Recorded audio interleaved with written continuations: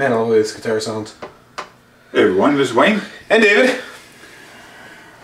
Another Ibanez. What do you mean another Ibanez? Oh. Starting to add up there. 1, 2, 3. Yep, it's kind of adding up. So what's going on, everybody? Today we are reviewing a Ibanez RGR320EX. 2007? Yep, these were a limited production run, debuted at the 2007 NAMM, and they varied from colors. There's gold, red, blue, green, and the Road Rash, which is this. The Road Rash is black and white, and the textured black was one of the colors. In 2008, they changed to the RGR320EX, which is something different. So these are all limited production runs, and all hand painted, so none of them look exactly the same.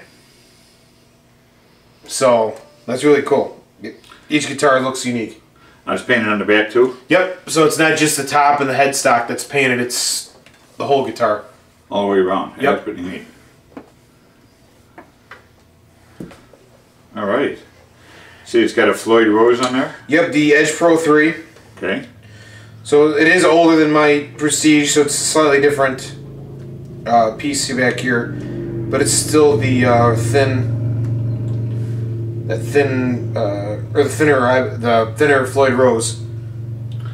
And pickups? Well, the original guitar came with EMG design. Yeah, not really that great at pickups. So they're all passive. This one's got a Seymour Duncan Invader in it. We did get this guitar used, and we don't have the original pickups in it. So the Seymour Duncan Invader and the stock EMG design came with strap locks. So nice and handy. Yeah. Not Goto. Grover tuners. So I knew it started with a G. Everyone brain dead. But yeah, alder body, 24 fret short tooth inlay, 3-piece wizard neck. You like those wizard necks? Yeah. Yeah. I like my Prestige is thinner, but still I love the thin neck. That's a bolt on? Yep, the four bolt. Okay. It's like hard to see with the paint job. Yeah, they're black bolts mixed kind of a shame the neck isn't painted the same way as the body. Kind of would have liked to have seen that. Kind of unique too, but it's still really nice. And I mentioned that we did get this guitar used, and there is maybe 1 or 2 small dings on it. Just felt one back here. Not even showing through.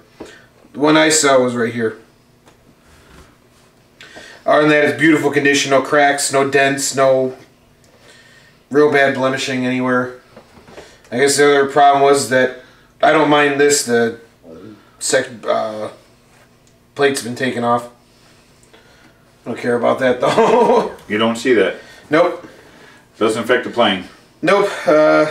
One thing that doesn't affect the playing either though are the skull knobs. Those will be replaced shortly. How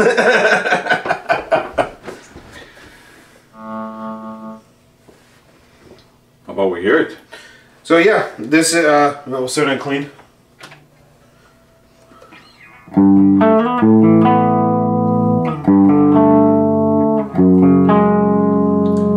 That's the bridge? Yeah, Invader. This is the Invader pickup.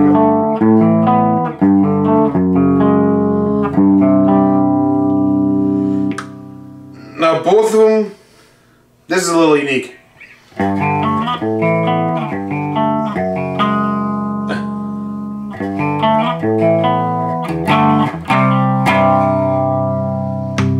And the EMG design.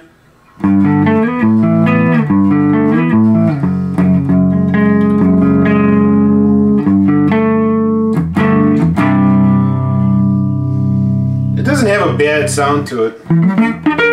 What the hell?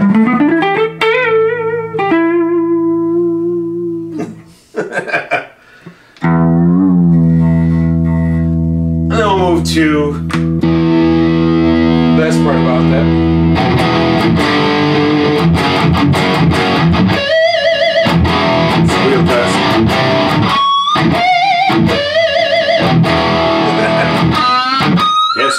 serial test. There it goes.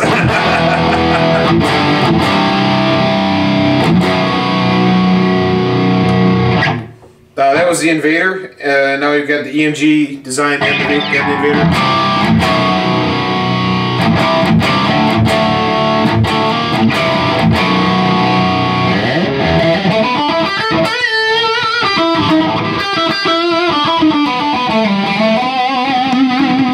And just the EMG design.